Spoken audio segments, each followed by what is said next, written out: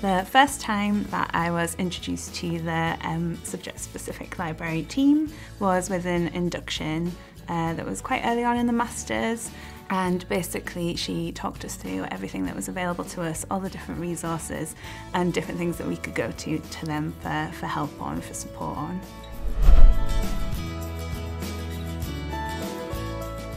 Whilst I was studying, I was also working part-time. So I was doing curatorial practice whilst also studying curatorial practice. So undoubtedly the research skills that we were able to build through the MA were really helpful for me just in my day-to-day work. Also now today as a PhD researcher, that built an amazing base for me to leap off onto into this higher level of research.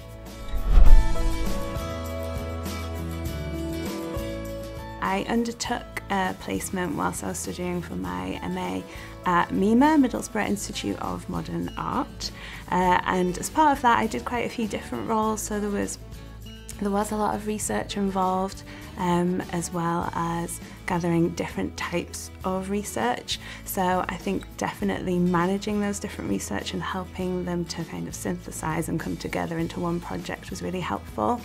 Having those different types of skills from through the library, through research, really helped me hone my practical skills as well as my theoretical skills, and really brought that into what I was doing.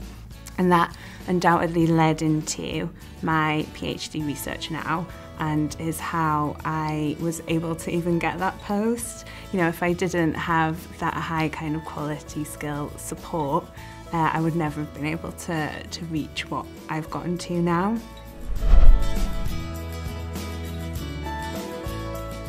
Yeah, I would say definitely just make sure you speak to the people that are there and the team that you've got.